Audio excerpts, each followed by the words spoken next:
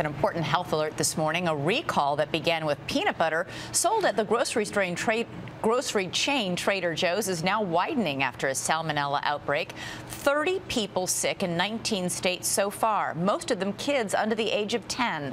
And now the company that supplied that peanut butter is recalling other nut products that are also sold in some of the nation's biggest retailers.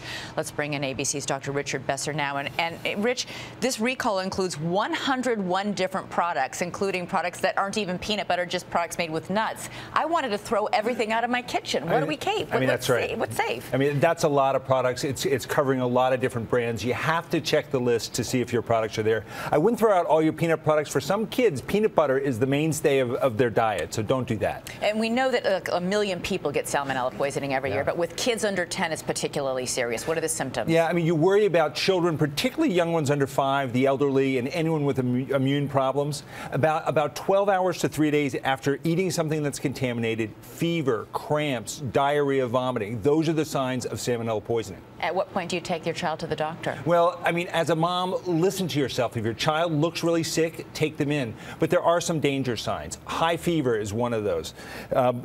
Severe stomach pain. A child who can't take in anything, can't keep anything down. Listless, just lying around. And if you see any blood coming out of anywhere, have them seen. Those can be signs of a severe infection. And obviously, if those symptoms last more than, say, a day or so? Well, no, it can take a week. If they last longer than a week, be seen. All right. Rich Besser, thanks so much. And you can find a full list of all the recalled brands at goodmorningamerica.com right here on Yahoo.